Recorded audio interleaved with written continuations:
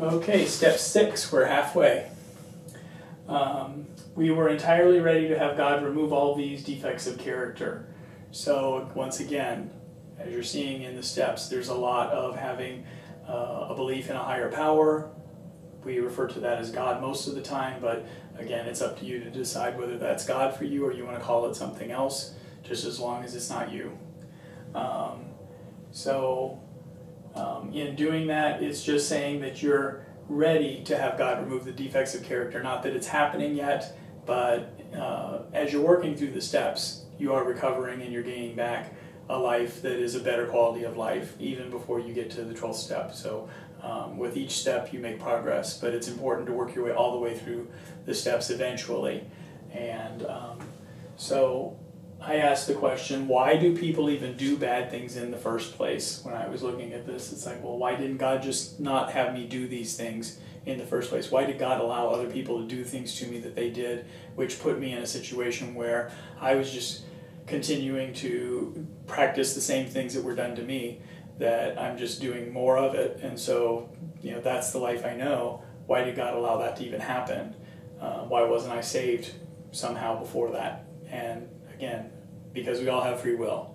So in our free will, we can either have that little devil on our shoulders or the little angel. We always have both, but sometimes we only listen to one, or mostly listen to one. That the devil is working off survival instincts of just take care of me, don't worry about anybody else.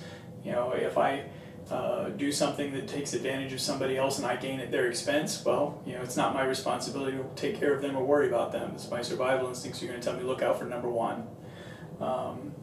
That's being self-serving. That's being self-centered. All the attention and everything is supposed to revolve around me. I am the center of everything, like the sun, and that the only reason for anyone else to be here is whatever they can do to serve me or whatever I can get from them. That kind of thinking is very self-centered and self-serving.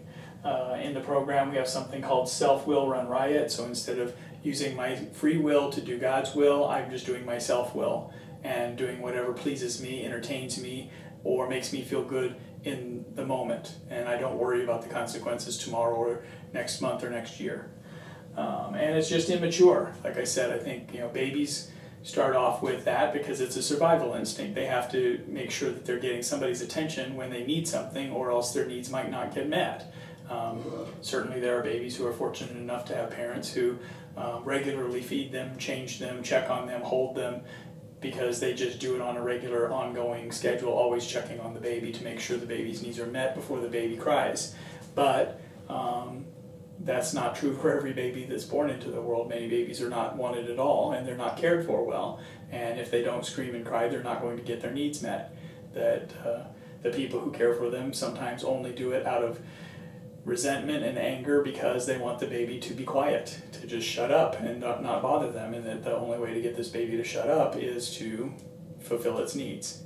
So that is the bad side, or the self-centered side of making decisions. And then we have the other side in which we live by values of love, care, respect, and service. So again, if you're entirely ready to have God remove these defects of characters of self-centeredness, that they can be replaced by loving, caring, respect, and service to others as new character qualities that you can live by, new values, new spiritual principles that you can live by.